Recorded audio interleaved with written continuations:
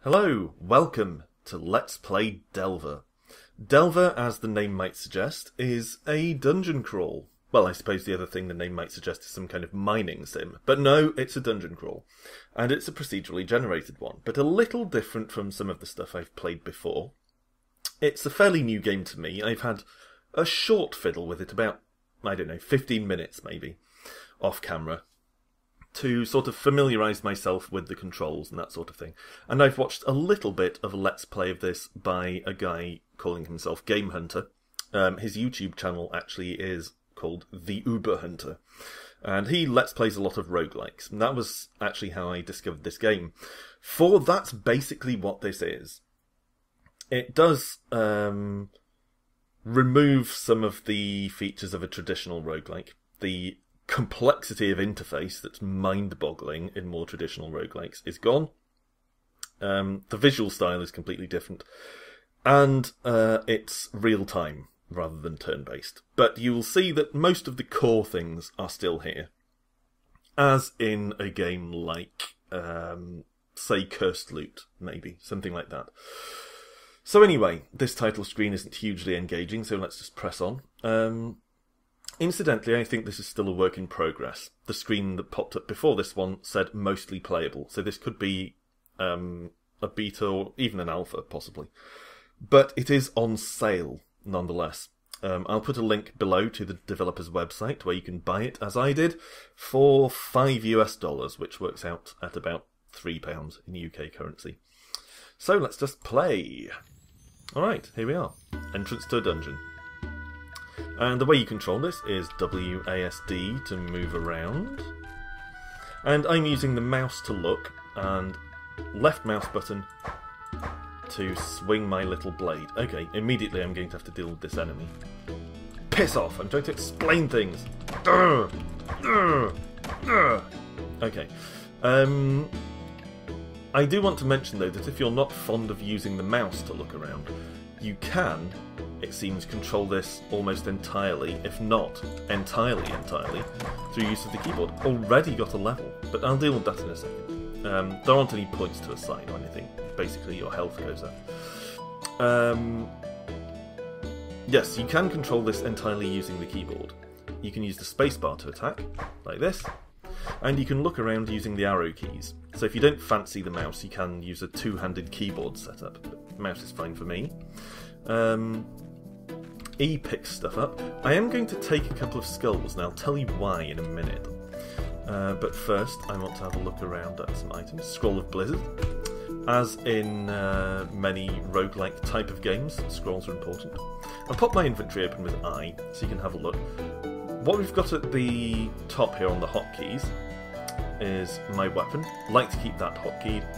And you always start off, as far as I can tell, with your basic dagger, a mystery potion, some form of wand. I've seen different ones in this slot. And some form of food. And of course you can hotkey them there, you can change your armour and whatnot here, and you can change the hotkeys. So I'm going to hotkey the Scroll of Blizzard instead of a skull. And in fact I'm going to put that skull away as well. Now, the reason I've picked up the skulls is because there are floor traps in this, and they often take up the whole width of the corridor, so it's useful to have an item you don't want that you can drop on it to trigger it. Hey. Yes, there are ranged enemies. If I had a bow, I could take shots at it from here, but since I haven't even managed to leave the room yet, that might be asking a bit much. Come on, in you come. Come on, don't be a wuss. Come on, here we go. Yeah. Alright, let's see if any of these are better than my current weapon. So I'll have to pop open the inventory to examine the stats. Iron Dagger, 1 to 2 damage. So we've got... Okay, that's a wand, I'll take that. Hit E. Fine Iron Dagger, 3 to 4. Excellent Iron Short Sword, 6 to 8. Wow, so actually the Excellent Iron Short Sword is quite an improvement, so I'll take that. I will hotkey it to 1 to replace that weapon, and I'll hang on to the iron dagger for trap triggering purposes. Might as well. I haven't seen a shop in this to offload unwanted items, but again, I have only played for a few minutes, so I can't guarantee that there's no shop. But at the moment I'm working on the principle that maybe there isn't. Okay, so we have a map with M. Yeah, 4 directions to go in from here. The objective of the game seems to be to get to the bottom. Don't know how far that is, and I don't know what I'll do when I get there. Oh, enemy got killed on a trap. So if I want to go down that way, I'm going to have to trigger this trap with an item. Oh, same here. Alright, so let's use a skull here, and I'll show you what I mean. Drop that by dragging it out. There we go. Easy as pie. Can't really pick it up again. It's too far away. So we'd be standing on the trap there. But never mind. Oh, okay, we've actually taken poison from this zombie thing. Got a level up. Still poisoned. You can tell by the green number on our health bar. What I'm going to do is try swinging our potion with hotkey 2, see if that cures me. You feel arcane. I assume that means it maybe gave me some kind of magic resistance or something. I'll whack my ale in there for healing purposes. In fact, might as well use that. You feel warm. And food, I think, yeah, you can see on my health bar, gives us some form of regen effect, rather than an instant heal, which is what health potions do as far as I've observed. Alright. Slightly confusingly, I don't know if you've noticed this, but when you hit an enemy, your screen flashes, which in most games means you're taking damage, so it's a little alarming. You're pounding away at this ferocious beastie and you feel like you're being repeatedly kicked in the face. It's an odd sensation for sure. Alright, let's just trudge back over here because we still have the other cardinal directions to explore in that room. Yeah, head back to that room. Oh, there's actually another corridor branching off to the east side, down here. Might as well go and have a look at that. Oh! That stays triggered for as long as the skull's on it, presumably. Okay, going to have to drop the other one.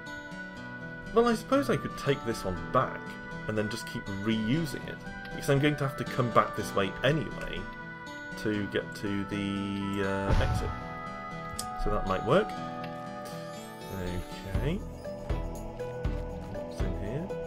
I mean, I'm not expecting any enormous treasures or anything, but there might be, like this, handy wand, some sort of useful item, a much better sword, a piece of armour, something like that, so it's worth having a look around. Food is health. As far as I'm aware, there's no hunger meter or anything, so I believe food is purely health in this. Okay. This does seem to be, at least to the point I've played, easier, more forgiving than an actual roguelike. Oh, accidentally hit a hotkey, but that's alright. Yeah, more forgiving than a roguelike, but still. A little tricky. Ugh, walked on the poison trap. Poison traps, from what I've observed, don't actually kill you. They can whittle you down to 1 health, and then other things, of course, will find it easier to kill you. Okay. So, we've got straight on and we've got left out of this room. Alright, I suppose I'll eat some food. I'll eat my meat. That sounds horrible. Someone's shooting at me. Or was that the food? The food went when I ate it. Trousers! Well, broken leather pants. Which just sounds unsavoury. Yeah, and particularly unsavoury to me. For anyone who's not a regular viewer, or not familiar with UK lingo, pants over here are not trousers, they are underpants. So broken leather pants sounds all the more disturbing. Alright, is that better than our current armour? Slightly. So swap that, put that one there, I'll put food up in the hotkeys. Yeah, and again, hold on to that old armour just for throwing on traps if necessary. Or for selling if we do actually come across a shop. Again, I don't know if there is such a thing in this game. Okay, there's an arrow there. Don't have a bow, but we might find one, so I will take the arrow just in case. Can I hit you from up here? Yes, is the answer. Right in the head, causing you to explode. Okay. Still on the first floor, I draw to your attention. It seems like the floors are pretty expansive in this game. Ooh, he set the trap off. Run! I don't know if they only trigger once or if they keep re-triggering.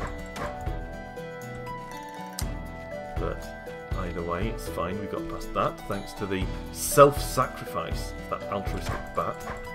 Don't want to take poison, but it's okay. We just ripped the hell out of that zombie. I think it's a zombie. Okay, take out this guy. Ugh. Okay, so we just have some booze in the middle of this island. That's alright. It'll heal us at some point. That's not as good as our current armour, so ignore it. Almost walked on the trap because I'm a complete dumbass. More trousers. Is this... Did we circle round there? Yes, we did. That was a loop. Oh! It looks like north there might actually be another way to go that we didn't explore right at the end of the corridor, so let's do that. I'll pop the map off in a minute, just making sure I'm going the right way. Okay, so that's a dead end. You can't pick up these blue crystals, it's just a bit of a shame. They look like they'd be exciting and or valuable. Keep taking arrows. Again, we might find a bow at some point, and then the arrows will pretty much pay for themselves because we'll be able to attack the enemies that shoot green fireballs at us. When I say pay for themselves, I am of course being slightly facetious since we're finding them on the floor for free. Okay, which way was the exit? It was down there, right? Yeah, that's the way. Okay. So we'll just trudge back to the stairs that lead down. Back over here. Yeah. Yes, it was round here, wasn't it? That's right. Okay. And then down to the next floor. I think we're done here. Floor 2. Alright. So we can actually go back up if we want to. I don't know if enemies respawn or if the layout changes. That happens in some roguelikes. But this isn't strictly a roguelike. It's more of a roguelike influenced 3D-ish dungeon crawl. Doom meets Hexen meets Daggerfall meets roguelikes. Okay. So, this is quite mazy. I mean, I know it's mostly pillars, but still. Like, they're pillars rather than corridors, so it's all the same room, really, a lot of that.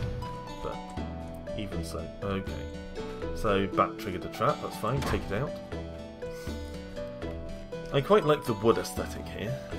Don't know why, but I find it more pleasant than the generic brick dungeon stuff that was knocking around before. I'm going to reference Cursed Loot again here, because Cursed Loot does have some sort of officey, bookcasey... Well, not office like government office or something, office like study in your home. Okay, took poison somewhere, probably fighting the zombie, so we're down to 1 health. I'm going to eat that apple, and then I'm going to see if I have more food. I'm also going to take a gamble on the potion. Let's try that. 4. You feel restored. Ah, so it was actually a health potion. Good, good. So, better remember that. Black potions are health. Okay, helmet. That's worth taking because we don't have a helmet at all yet. So whack that straight on our head. Steel helmet. It doesn't match the rest of my clothes. Oh. Right. Not seeing too many fireball enemies, which is nice. What's that? Chainmail trousers. Alright. Is that better? Yes, a lot better than our useless pants that have 0 armour. Get rid of those. Come here, you bat. Alright. Get some more booze. Because as we all know, nothing makes you healthy quite like booze. Don't quote me out of context. Certainly not when speaking to your small children. Alright. Keep picking up the booze. Yeah, I missed that. Okay. Oh, a bow. What did I say about hanging on to arrows? I'm sure you believed me, but still, I'm going to gloat as though you didn't. Ha! I told you.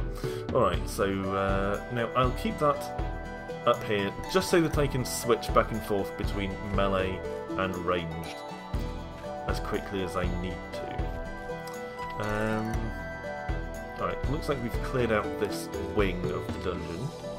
Or this floor of the dungeon. This wing of this floor of the dungeon. Yes, that's what I was going for. Okay, it looks like we didn't fully explore this bit. There's a couple of spaces on the map. I guess we just didn't walk close enough to fill them in. What's that? Ooh, steel greaves. Fine steel greaves. I think that's better than our current trousers. Yes, quite considerably better. Lob those back on the floor. I know I could be squandering a fortune in gold if this is a game that has shops in it, but what the hell. I don't feel great about cluttering up my inventory either. So, 6 to 8. Okay, so this is nowhere near the quality of our current weapon, so just ignore it. Where next? Right, so back into here, into the room with all the pillars, which is confusing. Though it's just one room, it's still a little mind-boggling. Thought I heard a shot firing off there, but perhaps not. Green blob! Okay, and he dropped the potion. Shit! He dropped the shit. Yes. Alright. Get back. Don't try hitting me with your stick. Okay, that has to be better than our current leathery armour. Yes. So I'll put chainmail on. We're wearing very metallic stuff now. I feel good about that. It feels like it improves my chances. So, was that it? Yes. Fireball. Alright, switch to the bow. See if we can take him out from here. Arrows are equipped automatically, so I'm just holding the left trigger to draw back the string there. I will go and check out where he was lurking in a moment, but I want to explore in my own rhythm, my own routine, not go where the enemies force me to go. So I'm going to explore straight ahead down here first. Dead end. Well, you certainly showed me, game. Right, so this was where the enemy was lurking. He probably didn't drop anything. But there's my arrow. I can recover them, so that's nice. Right. Anything? Oh, beastie, by which I mean man with a sword. Another guy with a stick. Yeah. Alright. Ooh, that goes somewhere. I'll just have a quick glance around, make sure I haven't missed any armour or weapons or anything. Seems not. And then head down here. And that looks like the exit to the next floor. And I think we have cleared out the whole of this floor. I can't see any conspicuous corridors that we haven't been down. So, let's have a quick scout around for items. Ooh, Scroll of Greater Health. That could be very, very handy, so I'll definitely take that. Another scroll sitting in the corner. Who just threw their scrolls into the corner here? Was there some sort of sulky child being forced to read? I don't want to read the Scroll of Greater Health! Yeah! And he lobbed it in the corner. Anyway, let's go down. Floor 3, and I think we'll call it a day there. So, thanks for watching. Rejoin me the next time to see me explore some more of Delver, this first-person 3D/2D dungeon exploration roguelike influenced adventure type thing. Hopefully you're getting some enjoyment out of it, and I'm looking forward to playing some more. So, thanks for watching, come back the next time, and goodbye for now.